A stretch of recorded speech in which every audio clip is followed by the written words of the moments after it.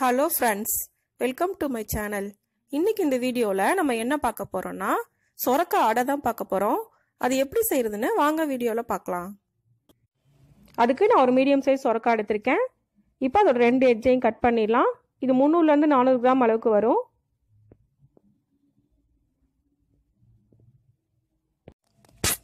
இப்போ கட் பண்ணதுக்கு அப்புறமா இதோட ஸ்கின் எல்லாத்தையும் நம்ம ரிமூவ் பண்ணிடலாம். full சொரக்காயிலே ஸ்கின் ஃபுல்லா ரிமூவ் பண்ணிருங்க. இப்போ ஸ்கின் ரிமூவ் பண்ணதுக்கு அப்புறமா இத நாலா கட் பண்ணிடலாம்.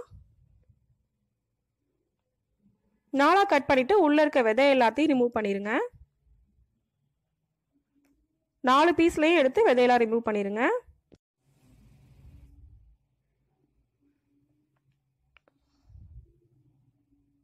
இப்போ விதையெல்லாம் ரிமூவ் பண்ணியாச்சு. இப்போ சின்ன சின்ன பீஸா இத கட் பண்ணிக்கலாம். இந்த அளவுக்கு சின்ன சின்ன பீஸா இத கட் பண்ணிக்கங்க. இப்போ ஃபுல்லா கட் பண்ணியாச்சு. இத வாஷ் பண்ணிட்டு நம்ம மிக்ஸி ஜார்ல ஆட் பண்ணிடலாம். இந்த அளவுக்கு சின்ன பீஸா கட் பண்ணிக்கங்க.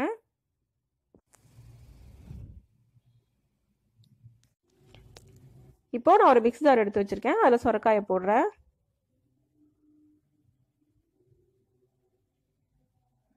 இப்போ சொரக்காய் எல்லாம் போட்டாச்சு. இப்போ அது கூட நான் காஞ்ச மிளகாய் 4 போடுறேன். நீங்க உங்க காரத்துக்கு ஏத்த மாதிரி போட்டுக்கங்க. 2 பச்சை மிளகாய், ஒரு துண்டு இஞ்சி, 5 பல் பூண்டு எல்லாத்தையும் போட்டு நல்லா ஃபைன் பேஸ்டா அரைச்சிக்கலாம். இப்போ பாருங்க இந்த அளவுக்கு அரைச்சா போதும். இப்போ இது கூட நான் 2 கப் அளவுக்கு இட்லி அரிசி 4 மணி நேரம் ஊற வச்சு அதை ஆட் பண்றேன். சொரக்காய் அரைச்சதுக்கு அப்புறமா இப்போ அரிசி ஆட் பண்ணுங்க.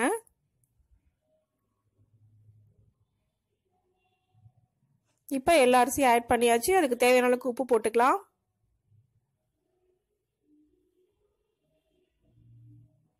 கொஞ்சமா தண்ணி ஊற்றி இதை அரைச்சிக்கலாம். இப்போ இதை அரைச்சிடலாம். இது ரொம்ப நைஸா அரைக்க கூடாது, லைட்டா கொரகொரப்பா தான் அரைக்கணும். இப்போ அரைச்சாச்சு. இப்போ இது கூட 1/4 ஸ்பூன் அளவுக்கு பெருங்காயத்தூள் ஆட் பண்றேன்.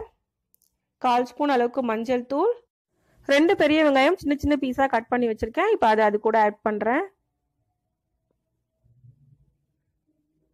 இப்போ வெங்காயம் ஆட் பண்ணியாச்சு.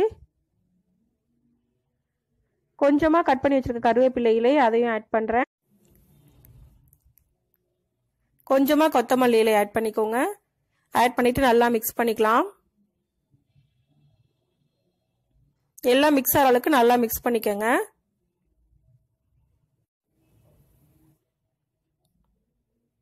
இந்த மாவு கொஞ்சம் திக்கா தான் இருக்கணும், ரொம்ப தண்ணி மாதிரி கரைக்க கூடாது. இப்போ நல்லா மிக்ஸ் பண்ணியாச்சு. இப்போ அடுப்புல ஒரு தோசைக்கல் வச்சு நம்ம இதை ஊத்திடலாம். இப்போ அடுப்புல ஒரு தோசைக்கல் வச்சிருக்கேன். அது ஹீட் ஆயிடுச்சு. இப்போ அதில் ஊத்திடலாம். நான் ஒரு கரண்டி மாவு எடுத்து சின்னதாக ஊத்துறேன். உங்களுக்கு மெலிசா வேணும்னா மெலிசா ஊற்றிக்கங்க, இல்லை திக்கா வேணும்னா திக்கா ஊற்றிக்கங்க. இப்போ ஒரு சைடு வெந்துருச்சு. இதை திருப்பி போட்டுடலாம்.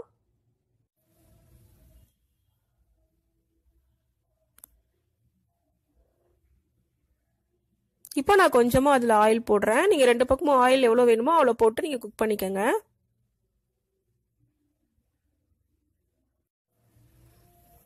ரெண்டு பக்கமும் திருப்பி திருப்பி போட்டு நல்லா கோல்டன் ப்ரௌன் கலர் வர வரைக்கும் நல்லா குக் பண்ணிக்கோங்க. இப்போ நல்லா குக் ஆயிடுச்சு. இப்போ இதை எடுத்துடலாம். சொரக்காய் அடை இப்போ ரெடி ஆயிடுச்சு. இந்த ரெசிபியை நீங்களும் கண்டிப்பா ட்ரை பண்ணி பாருங்க. இந்த வீடியோ உங்களுக்கு பிடிச்சிருந்தா லைக் பண்ணுங்க, ஷேர் பண்ணுங்க, கமெண்ட் பண்ணுங்க. மறக்காம சேனலை சப்ஸ்கிரைப் பண்ணுங்க. தேங்க்ஸ் ஃபார் வாட்சிங்.